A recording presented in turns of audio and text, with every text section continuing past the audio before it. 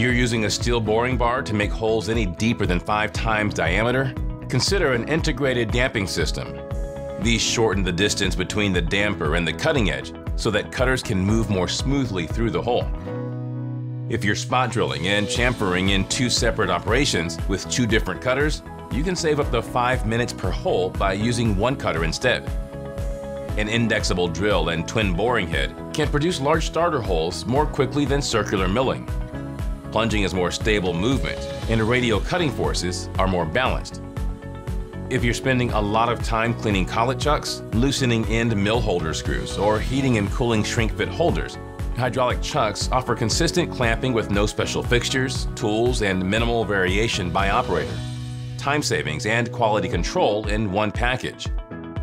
During 5-axis machining, standard work holding, like a vise, can block the sides of the parts.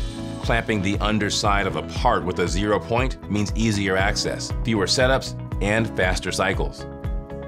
For more time-saving tips, click below to download the free guide or visit big-daishowa.com.